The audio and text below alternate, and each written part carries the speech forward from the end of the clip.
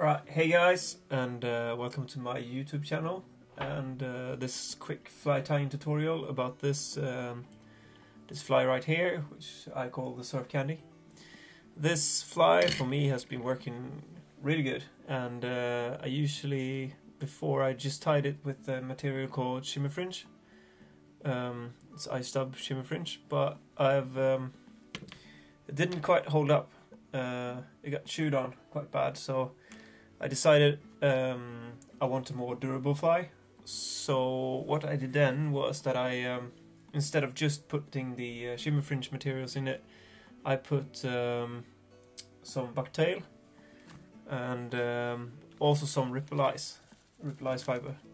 So that's what we're going to do today. So I'm going to tie it down on a Ahrex hook.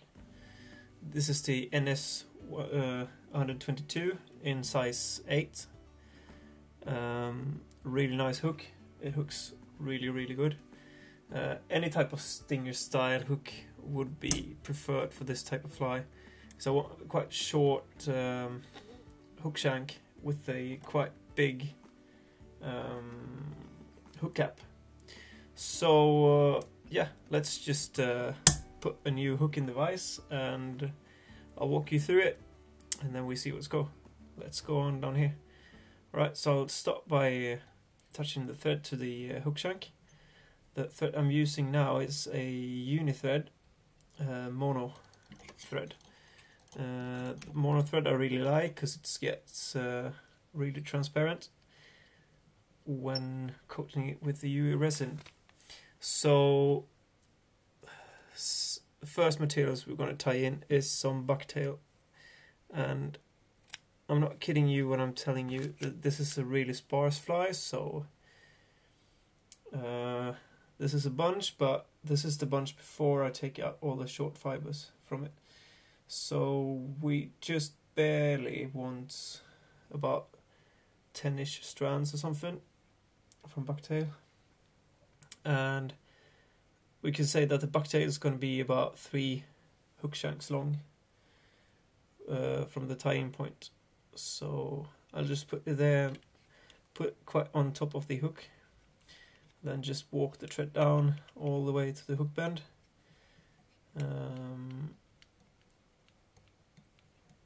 This is going to be like an underwing or something, so it's going to mainly hold the shimmer fringe in place. So next materials we're going to tie in is some Raidzap fibers. I'll just pinch the and take a bunch, then I'll put it on top of the Bucktail, and then I'll start with the thread a bit back, getting just munching it down like this all the way to the hook eye. Take all the fibers and put it backwards, tie it in. If fibers get trapped, we can just sort it out with the hook point of the scissors, just like that. Then I walk the thread all the way to the hook eye again. So we're gonna tie in the shimmer fringe, and this is like laminated to all the fibers are laminated like a mat. So I'll just snip one end off like that, take out a bunch like this, and then reverse tie it. So I'll just put it underneath the hook on the hook shank, reverse tie it like this, walk the thread back to where the laminated part is, snip that off, quite simple like that, then walk the thread back up to the hook eye, and we'll take another bit of shimmer fringe, this one in the color Peacock.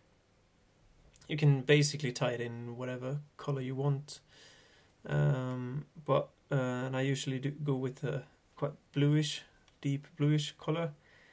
Well, I'm out of that, so we'll do it in Peacock. By varying the color, you can actually imitate whatever bait fish you want. Then I'll pinch out some like salmon pink colored flash.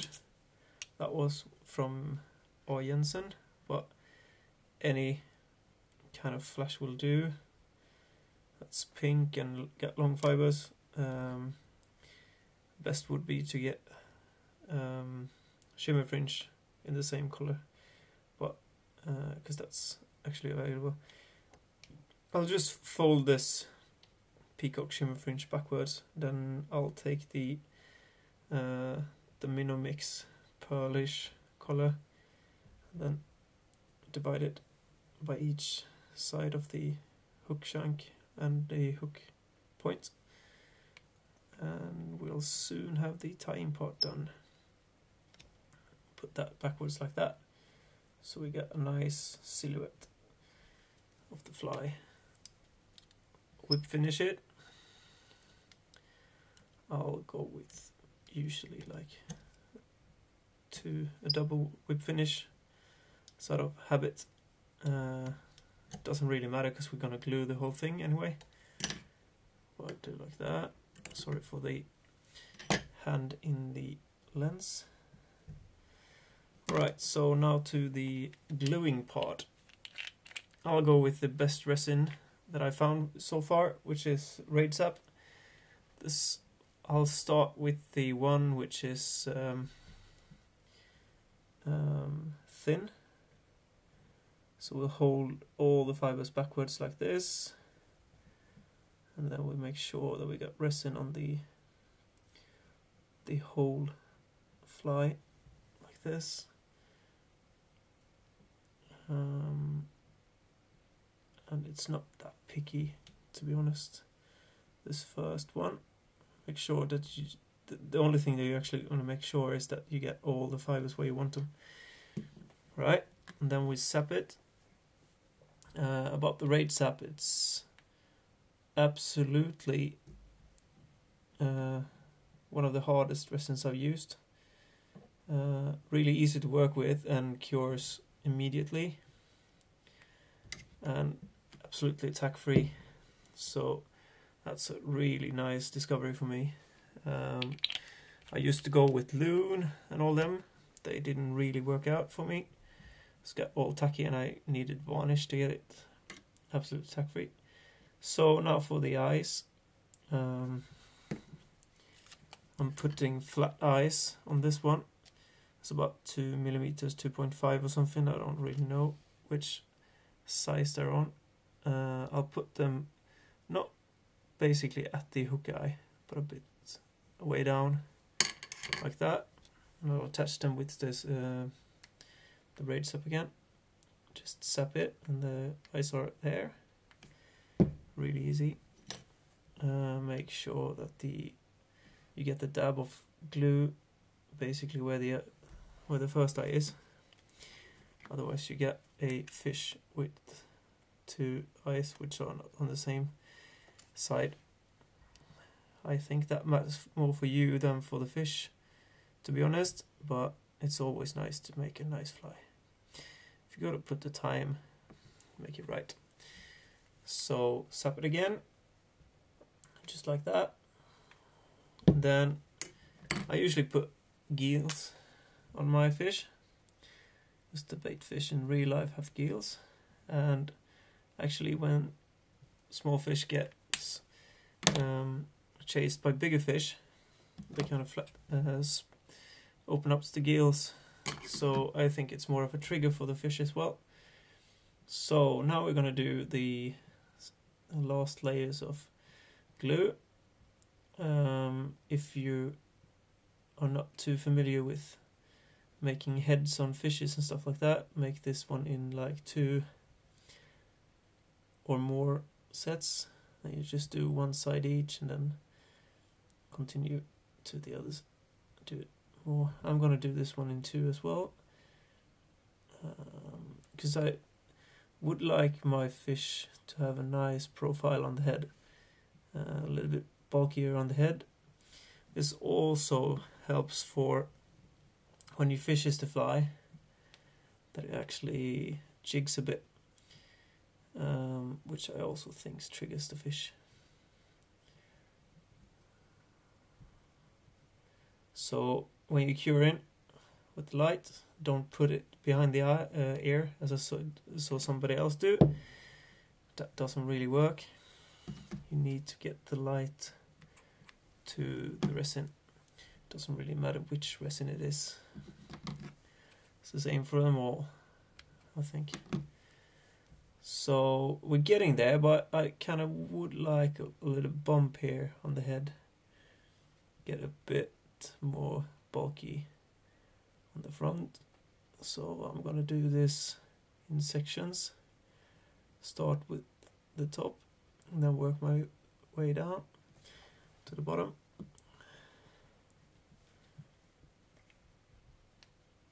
Just a bit.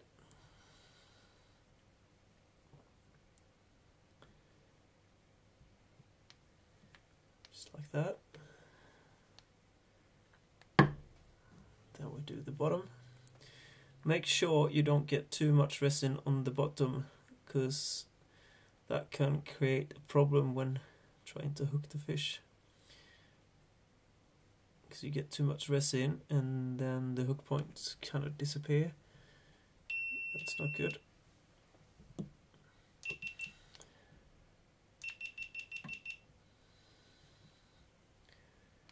That was the GoPro going out. It doesn't really matter. We'll do the outro later on.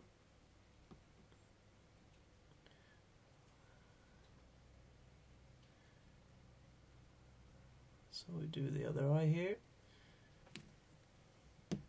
Just like that. Zap it. There you get a nice view of the rest of the fly as well. Then we just do the last.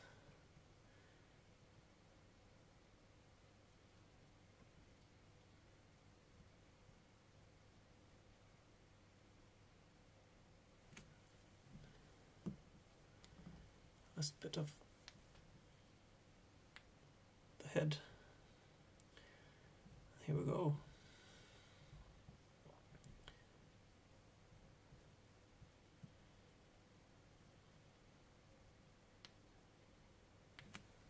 There we have it. The fish is almost done. Just some minor trimming to do. I really like to taper it out a bit so that it's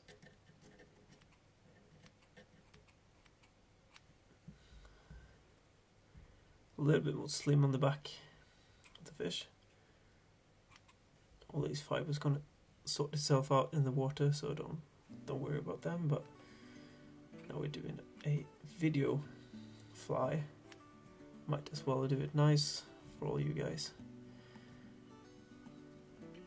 And there we have it. The shimmer fringe bait fish, or Surfcandy if you want. Quite nice fly, to be honest. I really like it a lot, and it fishes really good. Alright, so see you guys up there, and we do the outro. So guys, there you have it. The Surfcandy. Hope that you like this fly. I'll try to do some more tutorials in English for all you guys, because I know that's some of you guys have been asking for it, so I'll try to do that. Bear with me, because English is not my first language, as it is Swedish, so it might be a bit, yeah, what do you say, rough, but don't judge too much. So hope you liked the video, and subscribe, because there's going to be a lot more coming up. Might do some fishing videos, and having some plans to do some tutorials for beginners about vices and materials and all that. So stay tuned.